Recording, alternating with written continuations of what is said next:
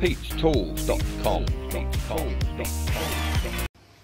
So guys, I finally bit the bullet and I went and brought the cheapest plasma cutter I could find on Amazon, a Pilot Arc plasma cutter. Normally the Pilot Arc is about, $80, $100 dearer, but I found this one, and the difference between the HF and the Pilot Arc is only about $6 or even $10 or something like that.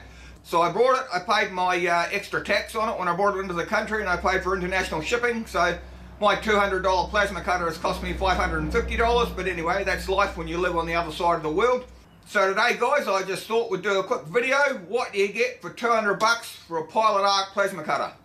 Yee-haw! Same as usual guys, like my video, subscribe, drop me a like, drop me a comment.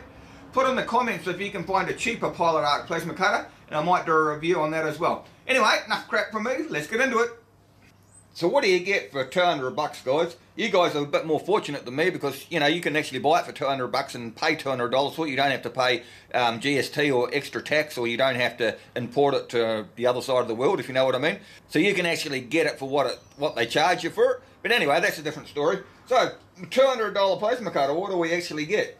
No, we get an AG60 torch, which is actually an AG60P, and if you've seen any of my videos before, you know I go on and on and on about the cost of the consumables.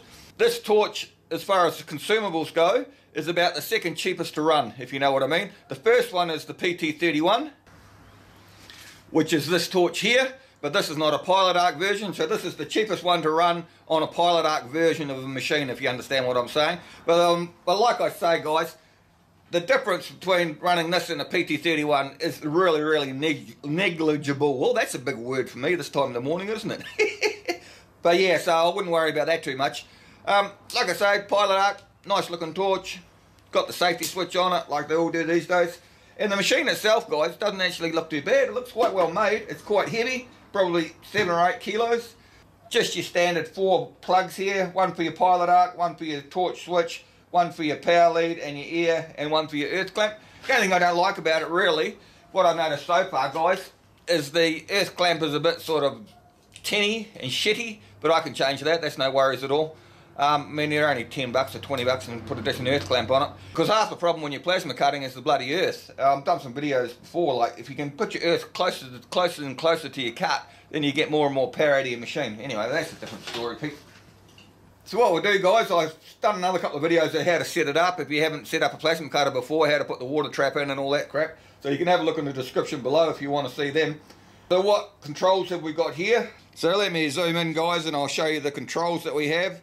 As you can see, it's a Flame Weld. I don't know what sort of brand Flame Weld is, but I mean, like I say, it looks alright to me so far.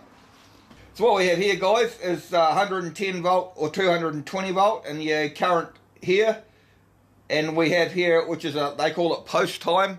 Well, you can call it whatever you like, post time, flare time, or whatever you want. And what this thing does here is it alters how much air is coming out of your torch when you let go of the trigger.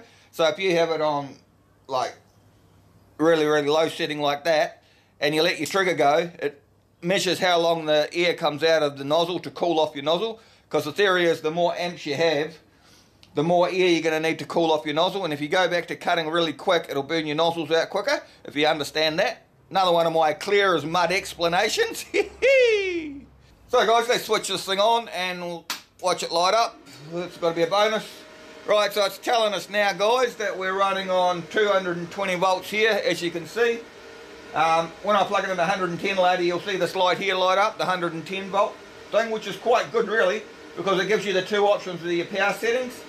And then it's got a thermal overload light here, and like I say, this is just your post time for how much air comes out of your torch at any one time, and this is your current setting here. So you go right down from 10 amp is the minimum, and we can go right up to 50 amp like that, which is quite good because you can get quite a good adjustment on that. Not like my older one where it doesn't have a digital display. My older plasma cutter is still an electronic version, but it just doesn't have all the bells and whistles like this thing does, because it's about 10 years old. So yep, so there we go.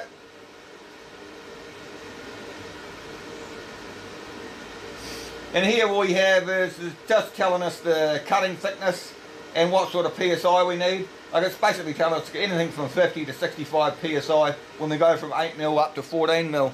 So it's supposed to be able to cut 14 mil, I think, but that might be really interesting. We'll put it to the test in a minute and I'll see what we can cut with a little bugger. So guys, it says it can cut up to 14 millimeters up here, so it says on the tin. So we'll see if it'll cut 14 millimeters. I'll start cutting something smaller like this and we'll go up and see if it'll cut 14 mil. So I need that at 50 amp. And we'll put the post time just up a little bit so we can cool the consumables off. Kick it in the guts, Pete, see what it does. And bearing in mind, guys, this is a $200 pilot arc machine. 50 amp.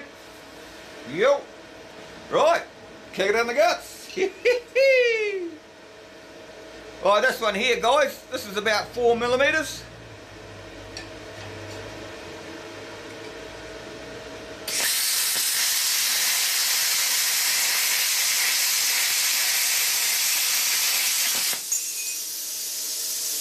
Well, that didn't even look at that, guys. It's straight through like butter. Bing! So, works on that.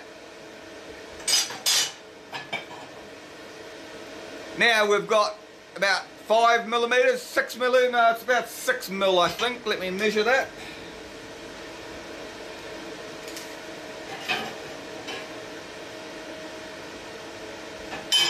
It's about 6 millimeters, guys. Alright, see if it'll cut 6 mil.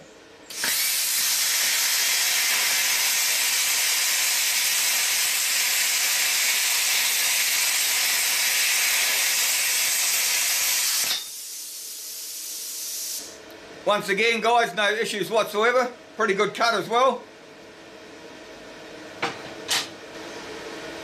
Right, now the big one, guys. I couldn't find any flat plate, so I had to get a, I use this for lifting weights. It's on a weight bar. It's about 14 millimeters thick, so we'll see if it'll cut that.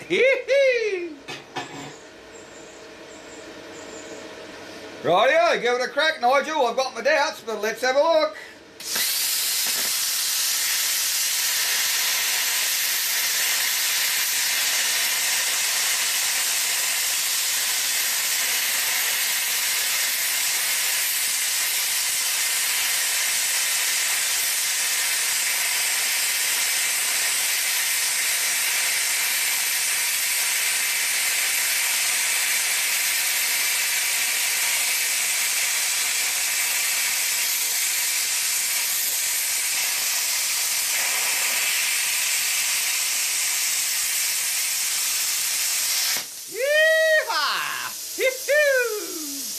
What do you reckon, guys? I didn't think it would cut through that.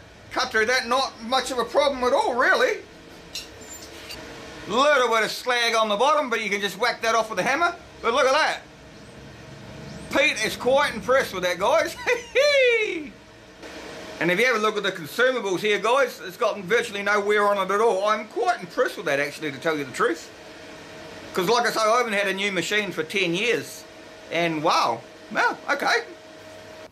So, what do you reckon, guys? To tell you the truth, that surprised the hell out of me. It's better than my old machine. Mind you, like I've only had it 2 or 3 days, but it's looking good so far. It'll cut what it says it's supposed to cut. I'm sure it'll last quite a while as well. It's quite well made. Another thing I like about it, guys, is it's got a long torch lead. The torch lead's about 4 metres long. Normally they come about bloody 3 metres or something like that, which is a pain in the bum, which is just long enough not to reach where you want to bloody cut. But this, anyway, quite surprising. But I mean, when you can cut this with a $200 machine and it's also pilot arc, well, how the hell can you go wrong? Anyway, time will tell. I'll put a link in the description for Amazon if you want to have a look at one yourself. It's an affiliate link of mine, so I get a little bit of commission every time you buy one. But don't buy it on the strength of that. Just buy it if you think it's good for you. And with the commissions, if you buy a machine that I recommend, it just helps me buy the next machine that I can review. Anyway, guys, same as usual. Like my videos, subscribe, drop me a like, drop me a comment. Come say good day in the comments below. Like I said to you before, if you can find a cheaper bloody applied arc machine that actually works properly, put it in the comments and I would like to do a review on it. Anyway, guys, remember to subscribe if you like what you see, and we'll see you next time, mate. Oh, guys, if you want to know how to bend steel with the old plasma torch, if you haven't got a gas torch, check up here, guys. I'll put a video up there. Check that out. It's a good video to watch. See you next time. Bye. Pete'sTools.com